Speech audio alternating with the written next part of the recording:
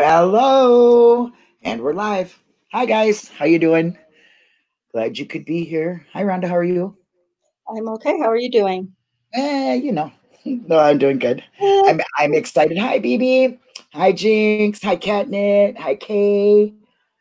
Dark Side Mose. Nice to see you guys, and of course Rhonda. Hi. Nice to see you. We've Good to been see you too. trying to get this to go, and we did. We finally getting going here. And I just got a couple announcements to make. Let me see, where was I? Announcements. What was I going to say? Oh, the Discord. We finally got the Discord up and running. Everything is really looking good there. We got some great people in there doing wonderful things. Kay, Jinx, everybody. We got a Yeah. lot of people doing a lot of things. The rooms are filled. Well, hello, Cement Shoes. Nice to see you. And we got the Discord is full. It has everything you need to know about Daniel. And we are going to start doing some things in the Discord, like on certain nights, like this Tuesday. We are going to have a watch of the Michelle Markles, Daniel in the Den. And so at 7 o'clock this Thursday, if you're joined in our Discord, you can watch that. It's a really good take on Daniel's case. And I don't recall, another one of our great ones there. um, and so we're going to have events going on, and what we really want to do is get the people in Discord to participate with us. And we'll be recording some of our discussions and using them for future podcasts.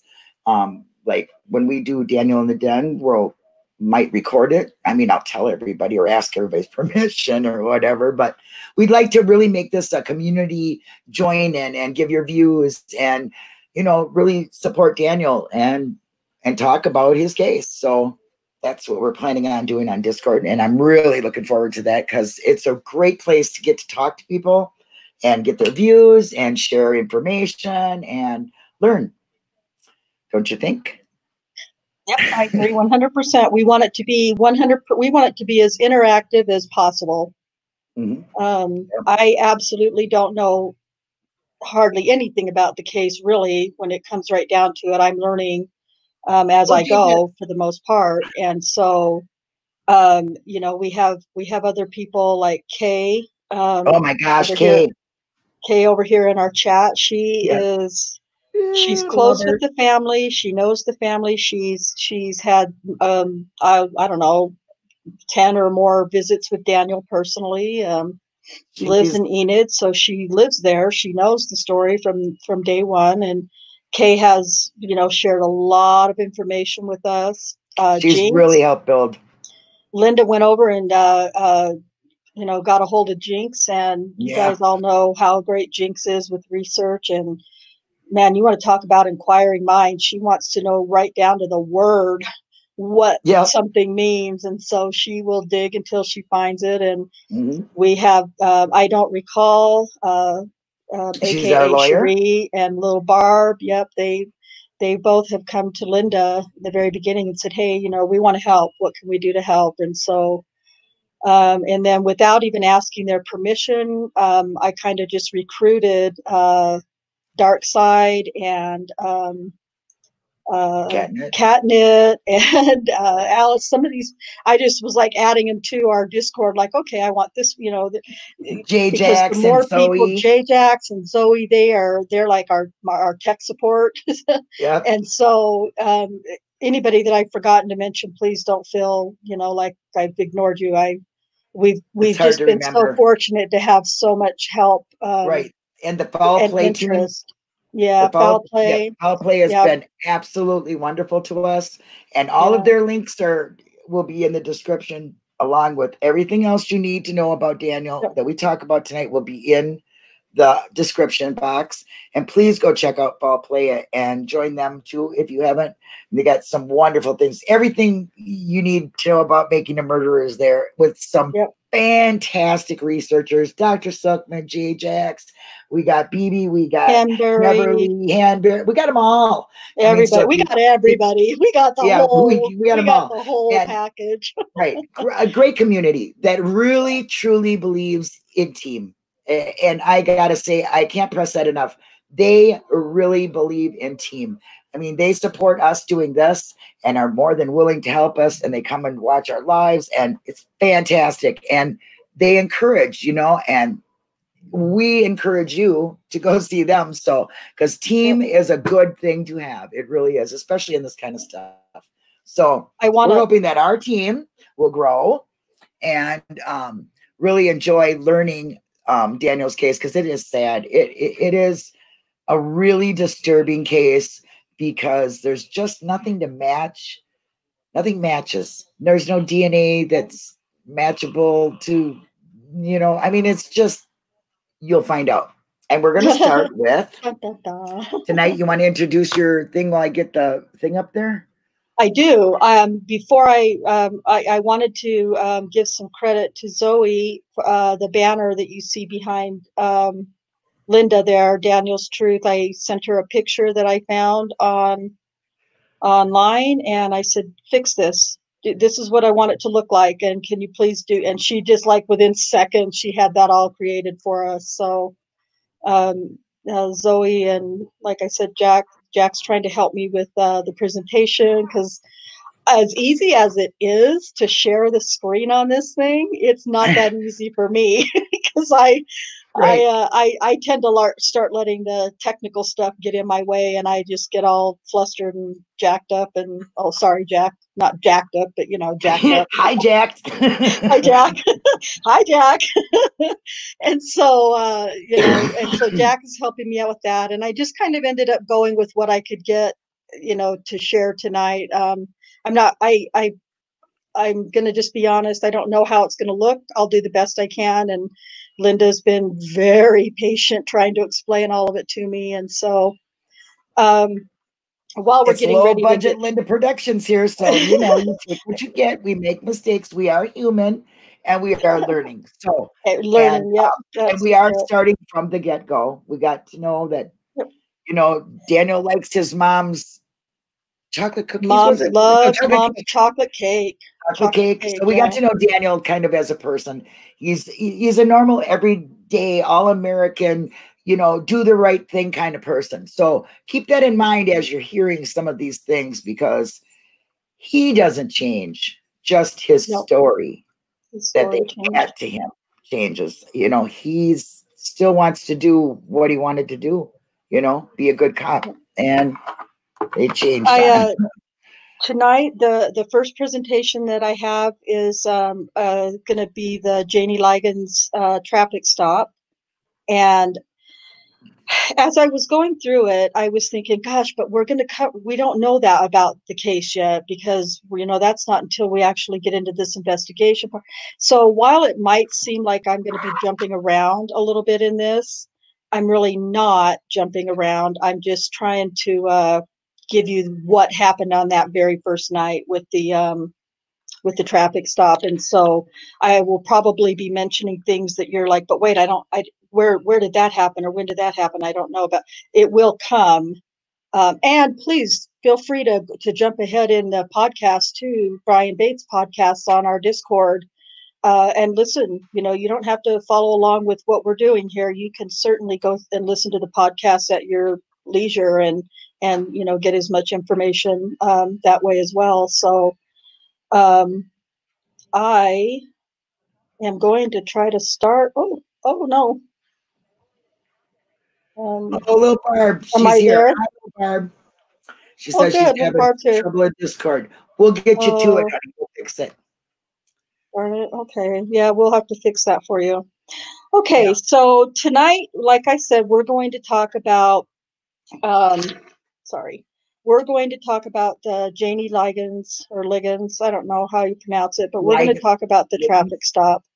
Ligons. Ligons. Okay. Ligons. I think it's like So on day one, which was June 18th, 2014, Daniel completed his shift at the OCPD Spring Lake Division Station. And he finished his shift around 2 a.m. And according to what he says, he left he arrived there a few minutes early, and his supervisor, checked in, and he was allowed to leave to go home. So down in the left-hand corner of this slide, I have a really crude Google Map thing that I did all by myself. So if you want to click on that and follow along at some point, you can as well. But he left the Spring Lake Division Station and he turned right onto Prospect Avenue.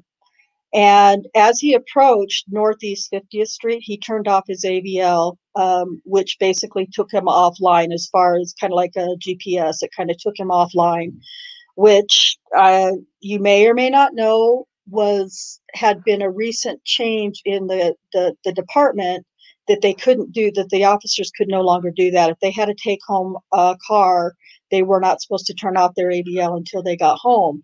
But Daniel had been used to turning it off prior to this, and so even though it was a new policy, he turned it off anyway, as he always had done. So he turned left onto Northeast 50th Street towards Lincoln Boulevard. As he approached Lincoln Boulevard, just ahead of him was 57-year-old Jannie Ligons. Daniel noticed fig. Lig. She said, sorry to interrupt, but Kay says it's like pronounced like fig. So Ligons. So Ligons. Okay, sorry. Okay. It's my sorry. That's my my grammar sneaking in. I feel like it should have been 2 G's if it was Ligons, but it's her last name. She can say it how she wants, right? Right on. So anyway, Daniel noticed a slight swerve in that car ahead of him, and he decided, rather than turning right onto Lincoln Boulevard and heading home, he decided that he was going to go ahead and go through the intersection and pull over the vehicle that he had seen the swerve.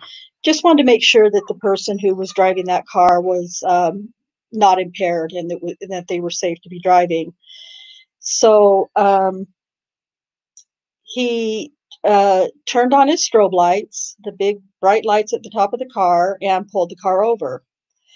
And after approximately 13 minutes of what Daniel describes as a normal stop, he determined that Miss Ligons was not impaired, and he decided he would allow her to leave the scene. But he told her, as he was getting ready to leave her, that he was going to follow her for a period of time, just to make sure that she got to where she was planning to go. He never really intended to follow her home. He just wanted to make sure that she was safe and not impaired. And he wanted to make sure that he made the right decision by letting her go. So when you watch the video, at some point when you watch the video, you'll see that Daniel makes his U-turn as he is allowing her to leave. And he makes a U-turn, and she also immediately makes a U-turn. Ms. Ligons does. And he was kind of waiting there for a second, and she was taking too long, and he just thought, he felt confident in his decision to allow her to leave, and so he just decided to go ahead and go. So he went ahead and pulled out, but Jannie Ligons pulled in right behind him, and why that's important is, you'll learn eventually, but the reason that that's important to know is because in her report to Kim Davis later, she will say that he made a U-turn and left and took off at a high rate of speed and essentially leaving her in the dust. And you'll find out that that is not the case when you watch that video. So Ms. Ligons, in her reports, indicates that there was some traffic that morning, and that there were vehicles that drove by while she was stopped. And she said that no one stopped, including a car who pulled into a parking lot.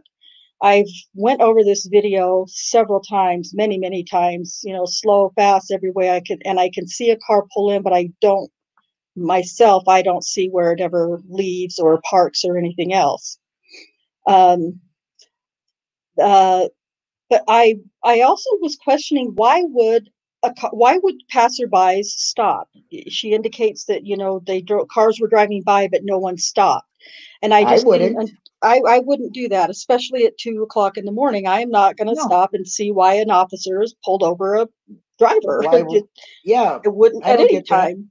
I Yeah, wouldn't, and I that's wouldn't, that's a normal traffic stop. Why is any citizen going to stop and right. ask a cop what he's doing unless you Yeah, see him, you know, struggling or see something strange? Like, I mean, if I seen a cop standing there supposedly getting, you know, you know, something funky going on there, like she's claiming, I think I might stop at that because yeah. there's something wrong there.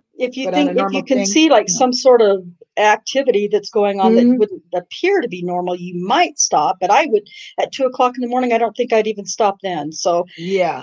Jannie Ligons makes some really interesting, you know, comments in her report that just kind of, I don't know what the motive is for some of her comments, but they're hers, so she can say them how she And wants, right? we'll get into them too, because she Yeah. does do some strange things. Yeah, we can. There's a lot of interesting comments that Jannie Ligons makes in her report.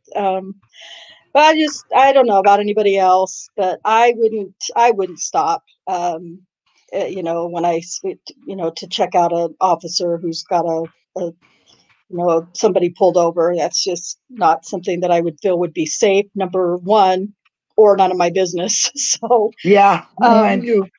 in the uh, in the video, we I looked at the stop, and it begins at 2:02:06 a.m. in the morning, and that's when he turns on his strobe lights and pulls her over, and the strobe lights go off at approximately 2:15:19 a.m., which is about 13 minutes and 13 seconds. And that's when both Daniel and Jannie Ligons make their respective U-turns and turn left onto Lincoln Boulevard. Daniel, at that point, is ahead of Jannie Ligons, and she is right behind him. So when she makes that in her statement, when she says that he took off at a high rate of speed, maybe he did. I mean, we can't see how fast he was going, but she left just as high a rate of speed right behind him, and you'll see that when you watch the video. When you get a chance to watch the video. But what is definitely easy to see is that you can't see anything that's going on in that stop. That's what I mean. You can't see anything. Right. That's a So very good point. yeah, you don't see anything. And as far as I could tell, at the very end, when the stop is essentially over, you can see what we can assume is Jannie Ligons pull over or walk over to her car and get in. Daniel turns off the lights, and he gets in his car, and he gets in his car, turns off the lights, and you can see them then, you know, making their plans to leave. And Daniel originally had, as I mentioned before, he was going to follow her for, you know, a brief amount of time. I don't think he really indicated how much, but um, she was fiddling around doing something, not ready, you know, not leaving as quickly as he thought she should have or could have. Right. And what we find out later when we go through her investigative report is that she, for some reason, she thought Daniel may have taken her cell phone, and so it appears that she may have been sitting there looking for her cell phone while, you know, when they were supposed to be leaving. And so maybe, you know, he thinks maybe that's why she was just sitting there, you know, wasting time, was looking for her cell phone. Again, we're not really certain yet what the purpose of that is or why she was desperate. I think there must be something in her cell phone that was going to be an issue maybe at some point in the rest of her evening. Right. But it's very important to just remember that regardless of what you're going to hear in the next show when we go through the interrogation, um, when officer, or rather, investigator Kim Davis and Rocky Gregory, when they're telling Daniel, you know, what are we going to see? We have the video of the stop, so, you know, are we going to see this and that? And I won't, you know, there's some little tidbits in there I don't want to drop right now if you haven't already seen or heard the interview, but you know, they basically tell him, which, you know, due to the read technique, they can. They, you know, they lie to him and tell him, you know, we know what you did. We can see it in the video. And I'm paraphrasing, but when you watch that video for yourself, you will see there's no possible way that they could have seen anything in that video, because you just can't see it. That is the point. You look at that video, you cannot see anything at all. You don't see anything. That's right. Right. So, like I said, we can see movement from one vehicle to the other, but no specific actions. So, again, I think it's interesting to note that she says that the officer, you'll hear later, that the officer pulled away at a high rate of speed, and that is just not necessarily the case. Again, I'm still kind of stuck for some reason on this whole thing where somebody pulled into the parking lot. And I'm still trying to look at that. I can't see anything. If any of you have seen anything or know anything about that, I would love to hear, because she seems to she seemed to make a point of making sure that we knew that or that Kim Davis knew that, rather. Right. So this is really just a very basic introduction to the main event that started what ultimately becomes Daniel's greatest nightmare. And a couple of things, I don't know, rhetorical, I guess you could say, comments or thoughts that I have. Like we said, there's no way that we could prove, no way in the video that we can see anything inappropriate from Daniel or anybody else, for that matter.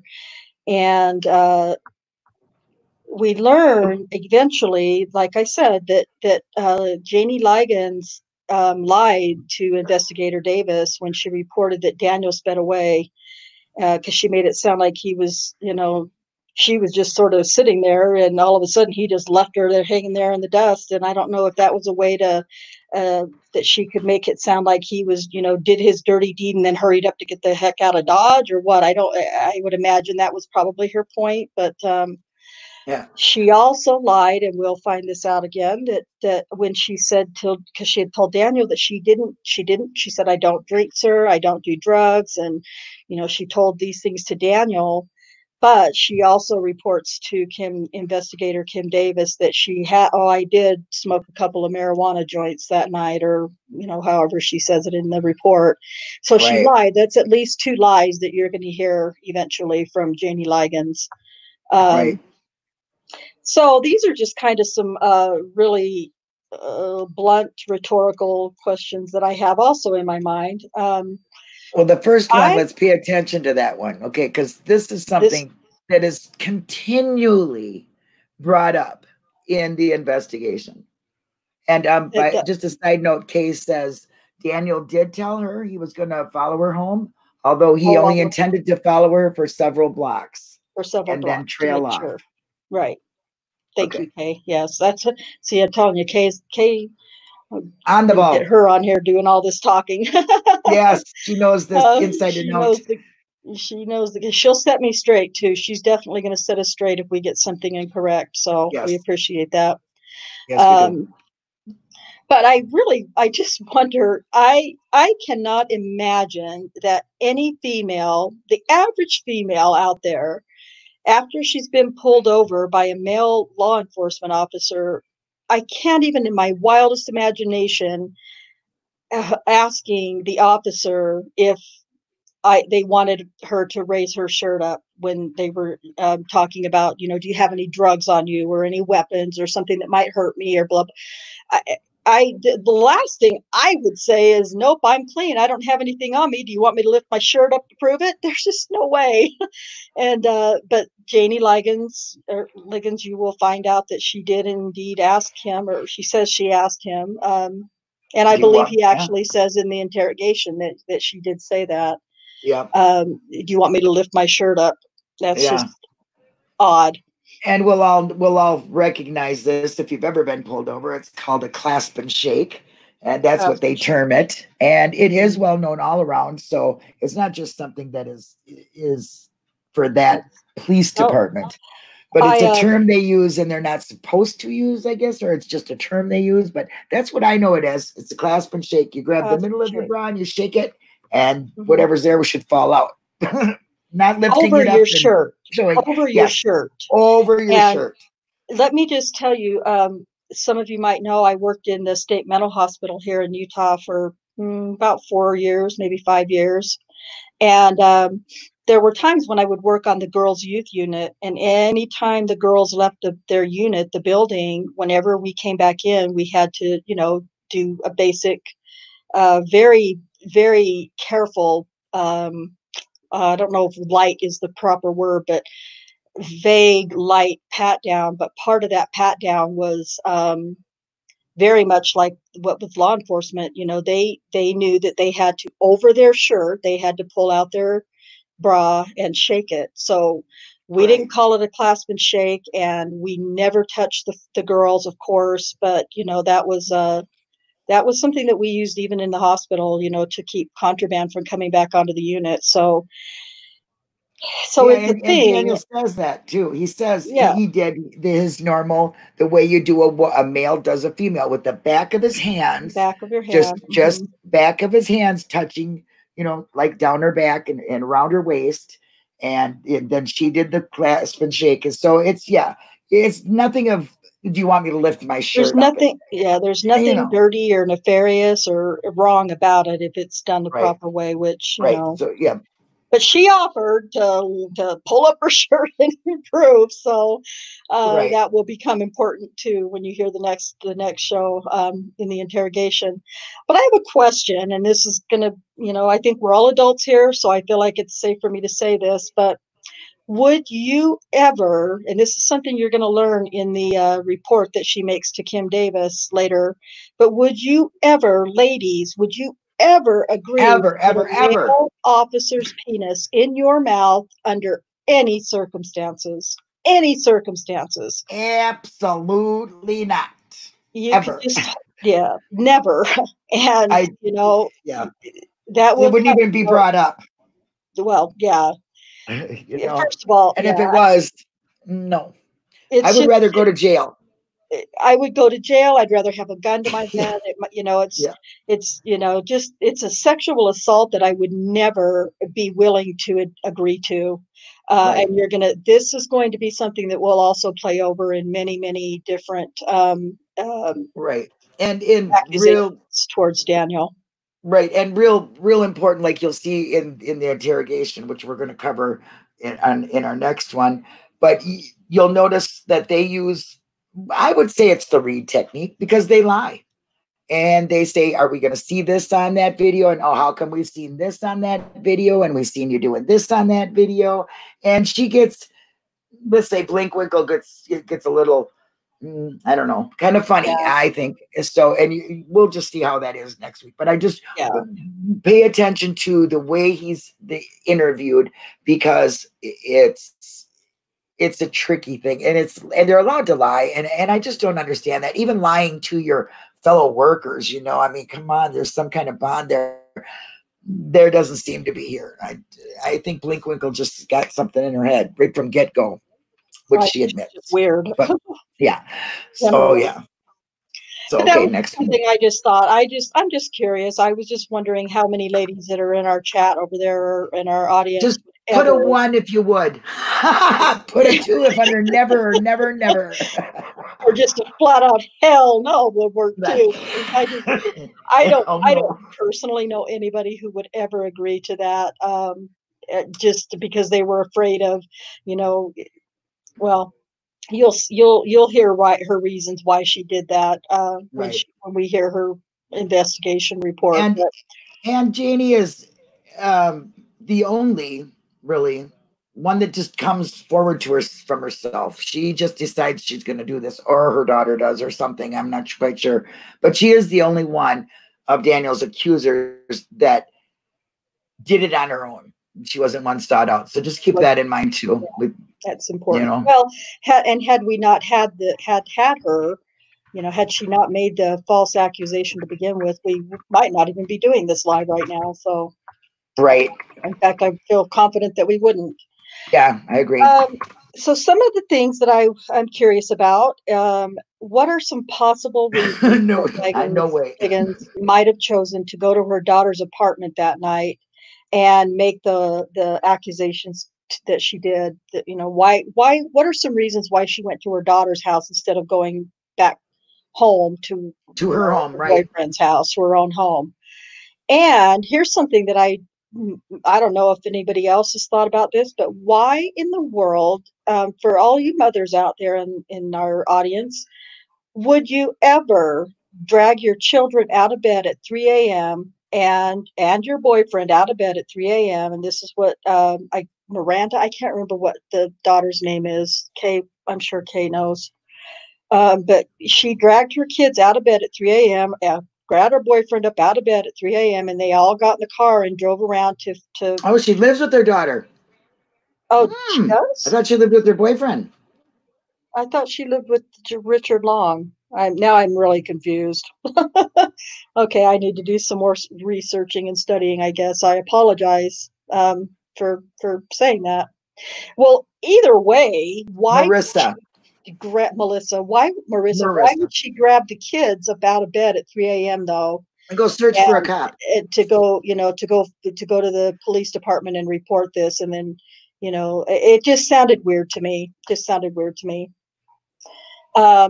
We might as well forget this part. She doesn't live with her boyfriend. Yeah, go on to the next one. Well, but I believe that I guess I must. Oh, he lives with the daughter too. Oh heck! Well, okay, so maybe let's just scratch this whole thing tonight then, because no, that's fine. You're giving us the basics.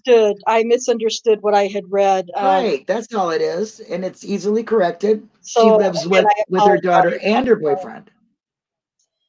So that kind of changes then my whole next question is, because I just thought, why would you go to to your daughter's house first and make those statements? And I thought one of my big things was that I thought that she had done that and made this big farce of an accusation because she was like, oh crap, now I got to go home to my boyfriend or fiance and tell him why I'm off.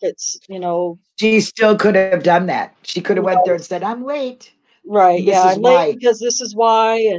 But I just thought, she was trying to avoid trouble with the boyfriend, and if she had some outrageous story to tell him that, she might be in lots of trouble. So, she probably was. I mean, that's because he lived there. Still a possibility. Yes. So I'll do better research. I must have misunderstood that from the investigation with Kim Davis. So, okay, so on to confirmation bias. I'm sure that most of us know by now what confirmation bias is. I think we've experienced that in other cases that we follow. But confirmation bias is the tendency to interpret new evidence as confirmation of one's existing beliefs or theories. Or is Kim Davis and Rocky Gregory just the pictures of confirmation bias? Probably, maybe. I don't know. We'll see. We'll have to figure that out as time goes on. But I just want to, have you guys think of some things. Does Kim Davis exhibit confirmation bias in Daniel's case? And does Rocky Gregory? I say yes, because Kim Davis, for one thing, she was well aware that the department was under the watchful eyes of, I believe it was Detective Musney, another name I can't pronounce. Yep. But he told her, we're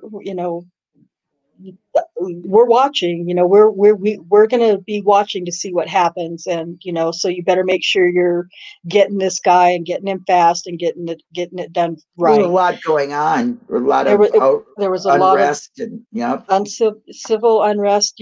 Based on at the time we hadn't quite gotten to the Ferguson case yet. I believe that took place sometime in August, but there was still a growing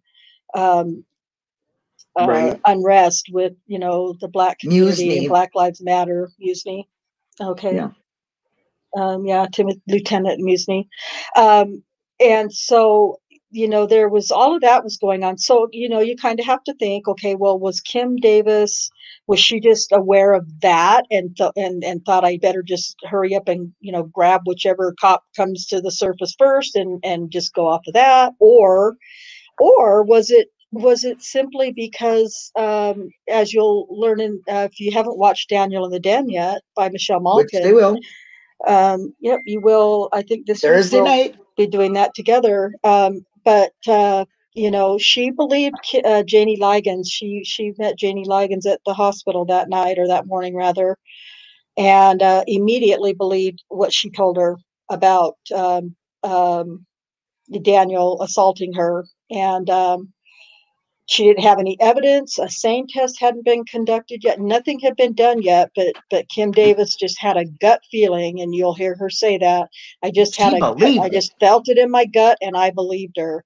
Her eyes will And tell you. so that is that to me, that's a form of that's confirmation bias when you take that without any evidence, without any eyewitnesses, without any tests, without any DNA or trace evidence or anything that can be Confirmed. proven and confirmed. That is definitely that's the definition of confirmation bias to me. Yeah, and here's a good point you have too about the photo lineup. Go ahead and say that. I mean, I thought was brilliant because right. that So yeah. makes so much sense. So one of the questions that we can think about and consider is Kim Davis just simply a narcissistic liar? Maybe. My gut tells me she probably could be. Yeah. But I want you guys to really think about, if you haven't already, really think about why would Kim Davis and Rocky Gregory never use a photo lineup in their attempts to confirm the alleged perpetrator of these very serious accusations of a fellow officer. And I'm not talking just about late Jannie Ligons, but you know, in the others that we will see, there's a reason why. And I believe she actually, Kim Davis actually gives a lame reason for why they don't use a photo lineup, but not one other than Terry Morris, I believe. Morris? Terry Morris. I think it was Terry Morris. Other than her testimony or her accusation, no photo lineup was ever used. And there was nothing really collaborated to be pinpoint on for sure thing. They just right. didn't. She used her intuition, is what she used. Her intuition, and she will even speak to that when the judge, I believe it's the judge, asked during the trial, you know, why didn't she ever, you know, consider using the photo lineup? Yeah, and one thing she says in Michelle's interview with them, which we'll be showing on Discord too, is that she says, well, one is not so easy to get a conviction on, but 13, yeah, I think we can do something there. We can now, right there, that statement there really bothers me because she had one that possibly could be it. This lady we're talking about now, okay, which turns out that there was no evidence at all. And if you do that test and you find no evidence, then you would say, okay, this is not good either. This is just, you know, I don't know why she made these accusations, but it turns out that they're false. Okay, but she doesn't care. Kim does not care. No, Blinkwinkle could care less. She's just trying to. There you go. She's keeping in mind that she's being watched and that the department's being watched. So maybe that's all it is. But I think it's more than that. Yeah, I think so too. Daniel, the kind of man that Daniel is, I think is best described in just this one post that he made, and it appears it was on his mother's birthday, March 16th, 2014. He says, in my line of work, I see things that the average citizen might never come across in their life. I see a lot of broken families on a daily basis. I'm blessed and fortunate to have a loving mom and dad. I wouldn't be the man I am now if it wasn't for them. Love you both. Happy birthday, Mom. that's all just around America so, guy. that's just all American, you know. I have 5 sons, you know, my sons would say things like that. And, you know, that's just a normal person, a normal young man who loves his mother and loves his family and, you know, wants to do good in society and help people. And, He has no prior anything. Yeah, he was a little bit maybe rough with some of his pullovers and things like that, but he has absolutely, even since a child, no, you know, he wasn't bad in school. He played football, he played sports, he got along with everybody. He was like everybody's best friend. There was absolutely no prejudice in him. He you'll see in some of the interviews that they do, he says, you know, his friends say, no, that's not Claw. That's what some of his friends call him, was Claw. That's not him. And I'm here to show that. And he was a black man standing there in court. So you'll see that he just really is a guy trying to be a good person, just trying to be what his parents made him, you know, taught him to be. So, and I, you know, I think it's worth mentioning too. We'll find this out later, but, you know, worth mentioning tonight too. Daniel had, I believe, 17, well, a total of 19, I believe, reports or not reprimands, but reports for in his handling file for roughly different handling or things. something.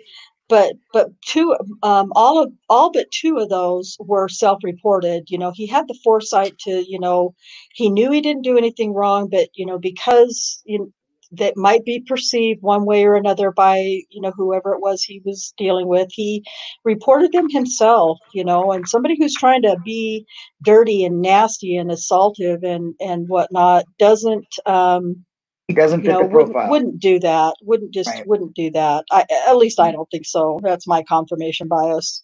Right. So, So, but next time on Daniel's Truth Denied, we will be going over Daniel's interrogation. It's a lengthy interrogation itself. It's about 2 hours. I think it would be a good idea, if you can, to go and watch it and listen to it yourself. yeah. Just because there's so much information in it. If you haven't already, go check that out. You can find it in our Discord, in Brian Bates Investigates. It's podcast episode 2, or you can go to holtzclawtrial.com. That's Daniel or Brian Bates' actual website for the case. But I do want to warn you to be prepared, because it's definitely, that interrogation is not safe for work. At about 9 minutes and 19 seconds into the interrogation, Rocky Gregory decides that it's okay and appropriate to tell Daniel that he masturbates right and left-handed. And then Kim Davis chimes in, you know, which hand she prefers. And this is the way the entire interrogation, you know, it's just kind of sprinkled with countless different topics and different kinds of inappropriate but sexually insulting and assaultive, in my opinion, comments and questions and things. And while they're adults and they, you know, they can speak frankly and openly and honestly using whatever terminology they feel they need to, that's all acceptable, but not in the ways that Kim Davis and Rocky Gregory presented. It's a little bit different way of disturbing, very disturbing. At least it was disturbing for me. Yeah. During when you listen to the interrogation, there will be some times in there where Brian Bates will interject his own comments for context purposes. So Jinx says this sexual harassment interview, in her opinion. Yeah, I think so too. And that's what I've said too. I just felt like there should be some sort of charges against them for sexual assault, because they sexually harassed and assaulted him, as far as I'm concerned. And so but yeah, you don't want to listen to it. You don't want to listen to it with little kids on around. Yeah, you definitely want to be careful who's around when you're listening. If you're under to it, 15, please leave the room. Yes. Exactly. Sorry. Oh I don't God. have Susan's voice to do that. Yeah. Okay, so are you done reading with Love this one? I'll Susan. shut it off so we can talk to our people. Yeah, you can take that down. But again, like I said, I misunderstood some things, and I'll have to go back and correct myself with some of the things that I. You corrected yourself here. It's fine. Well, we all are learning. Kay's got all the knowledge and stuff, so I just want to make sure I got the future ones correct and I'm not making mistakes again. That's the whole idea. I want to present this. We want to present this in a way that we get the right information and the accurate information to people, especially if they aren't familiar with the case. I don't want to be responsible for giving the wrong information. So, totally agree. And if somebody finds something wrong, like Kay did, she's great at it. Thank you. Let us know, because we definitely want to be putting out nothing but the facts. We don't, we have our speculations we throw in there like we just did, but it's really going to be based on facts. And, that's what it is. It's not, we're not chasing no rabbit holes, because this stuff is already here for us. We're just going to talk about it, so that's what we want to do. We want to talk about it, get you on board, and just, be a voice for Daniel. It's a really messed up case. Yeah, it's frustrating. I believe it was March 9th this year. I believe it was March 9th that his appeal, his motion to appeal was denied without even, there's just so many, secret hearings and appeals being denied without hearings, just all kinds of really weird's not the right word, but nefarious activities that go on in this case. Yeah, and we'll get to find out about each and every one of them, because we got the great Jinx, and she really can tell you about people. I'll tell you what. So we're trying to present the case to each person victim. Some of them I would call victims. I do believe they've been victimized by the police and by Rocky and Blinkwinkle for sure. And then there's a couple that I really don't.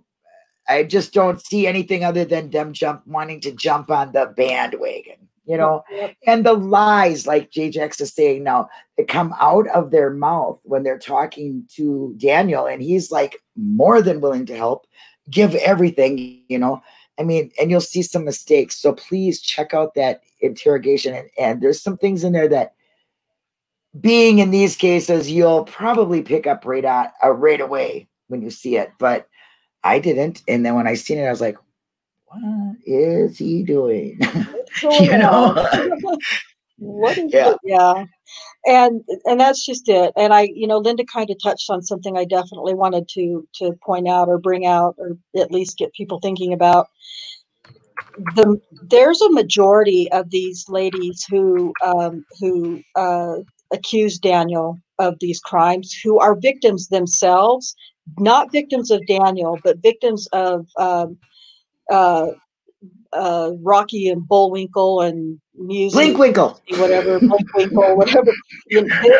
She goes like this all the time. She's like, they're victims of the law enforcement and not of Daniel.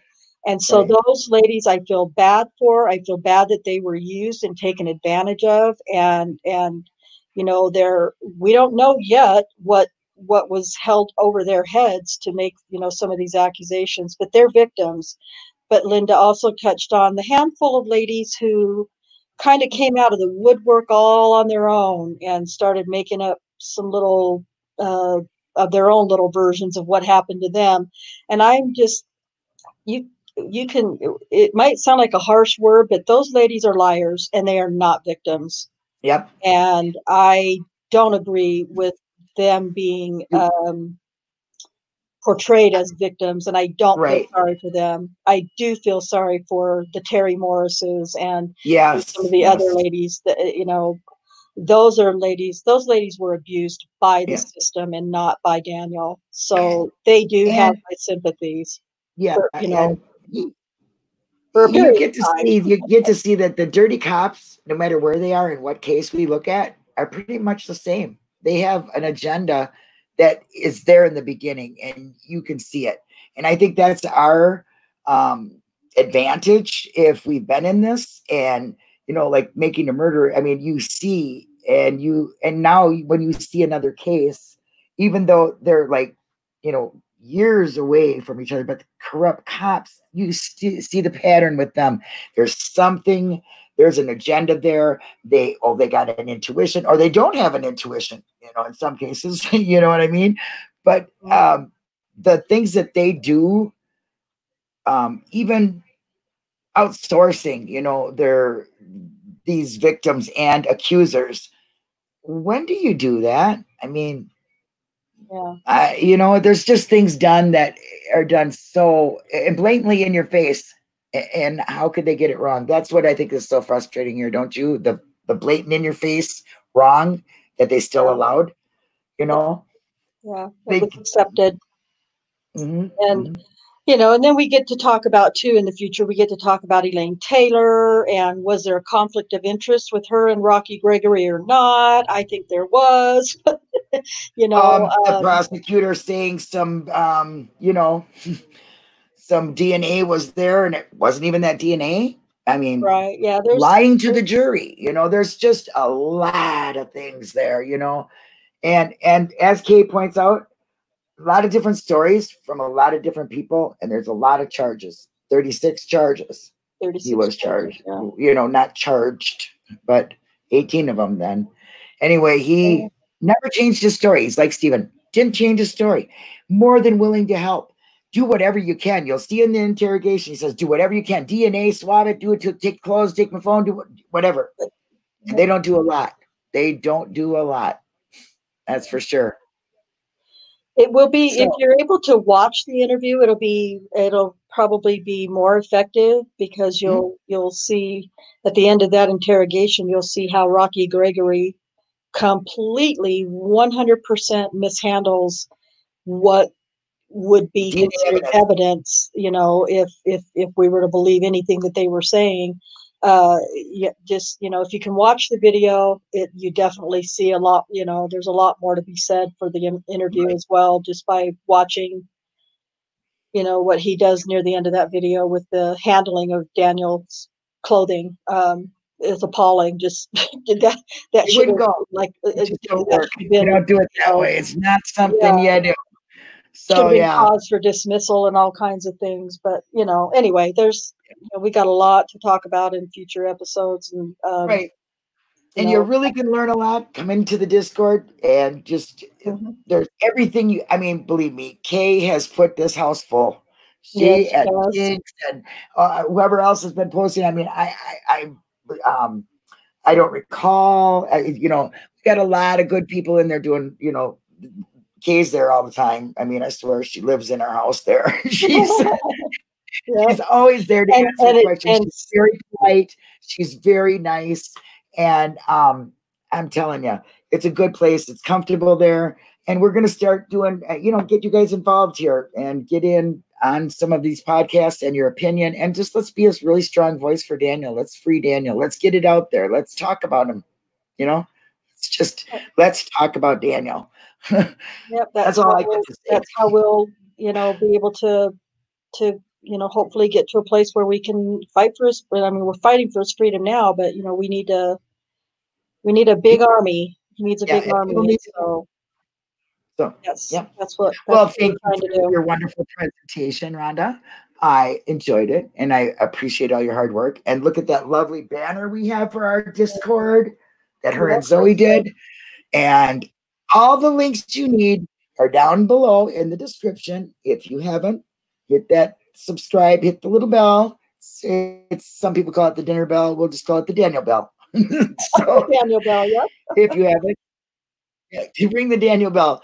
And really, thank you so much for joining us on this. We really appreciate it. And we hope to see a lot more people there and giving us their voice. And Daniel, his voice. Got anything else to say, Rhonda?